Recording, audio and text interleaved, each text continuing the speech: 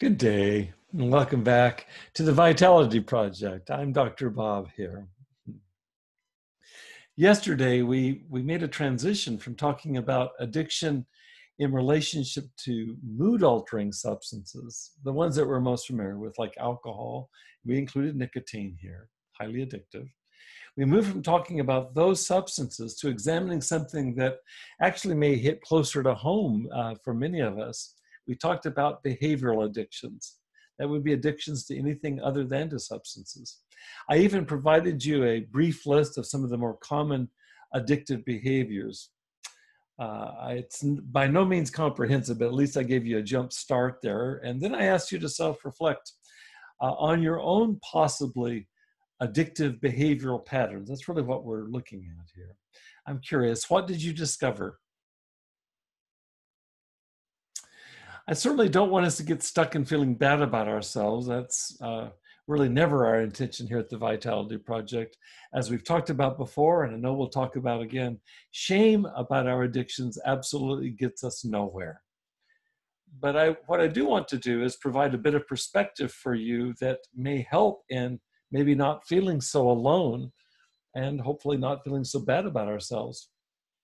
You remember how I shared just a couple of days ago how it is that 1 out of 4 Americans is currently addicted to substance? Any guess how many of us are addicted to all the other behaviors besides addiction to alcohol and other drugs? Well, believe it or not, it's 90%. 90% of Americans are willing to admit that they have at least one behavioral addiction currently. 90%. You know, when I cite that statistic to my treatment center groups here locally, I'll often ask, once I tell them that statistic, the 90% statistic, I'll say, any ideas, you guys, about the other 10%? I bet you can guess the reply of group respondents. If you guessed this, you're right. What they say to me, most often, they say, they're lying, Dr. Bob. Now, why that might be the case will soon be a topic that we'll be wanting to explore. But for today, what I want to do is I want to ask you to reflect on how it impacts you personally. To first of all, admit to yourself any behavioral addiction that you may currently experience. How does that feel to you? But also, I think it's really important, how does it land for you to recognize that you're not even nearly alone here? That at least 90% of everyone else you know struggles in some form or another with their own expression of at least one behavioral addiction.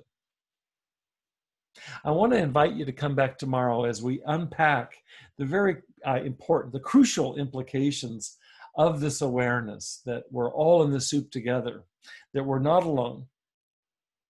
We're not alone when it comes to knowing addiction from the inside. And what does that mean for us? What does that mean for our relationships? What does that mean regarding our attitudes about addiction to start with?